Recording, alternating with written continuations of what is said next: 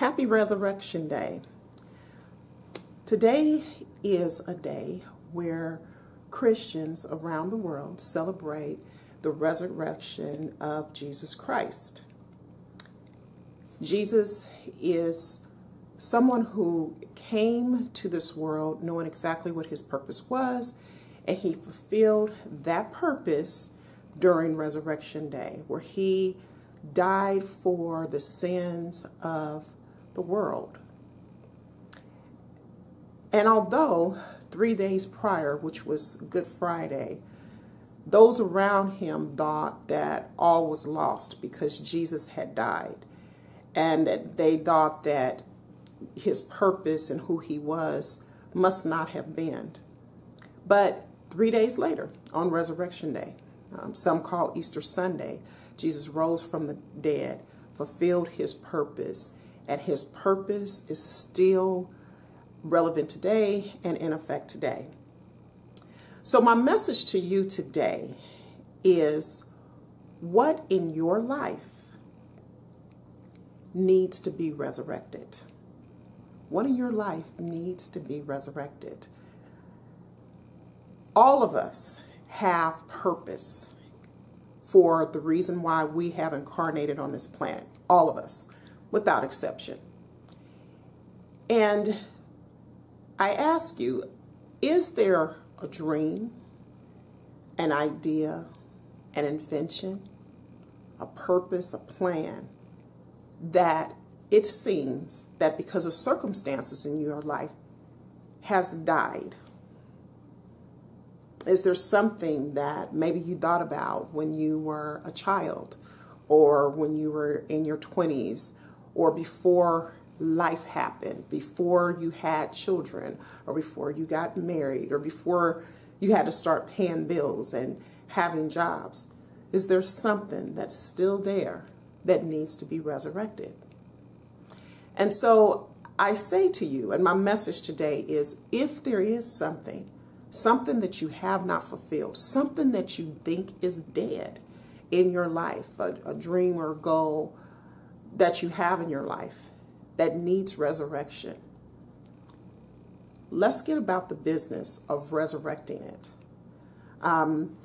It's also here in the northern hemisphere the time of spring, and spring is a time of renewal, and the grass is turning green again, even though in the winter it looked like it had died with the cold and the snow.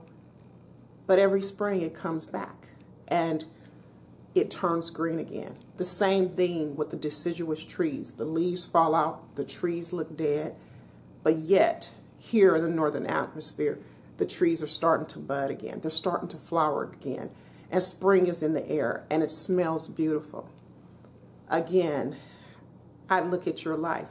What in your life has gone through that winter season where it looks like it's dead? It looks like it's not going to happen. You haven't given it attention in a while because you had to do other things in life.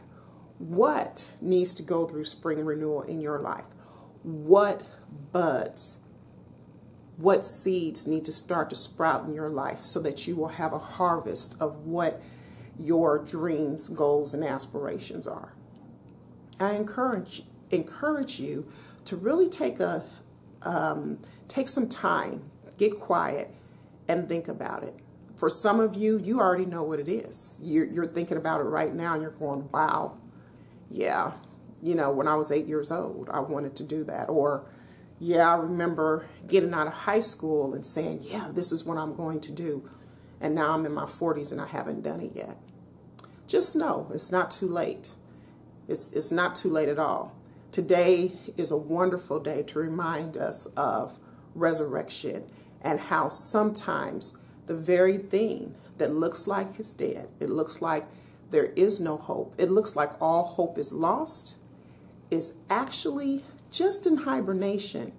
And when it resurrects, it's going to be one of the most beautiful, fulfilling things that not only touches your life, but touches the lives of others. Thank you for watching. And again, happy Resurrection Day.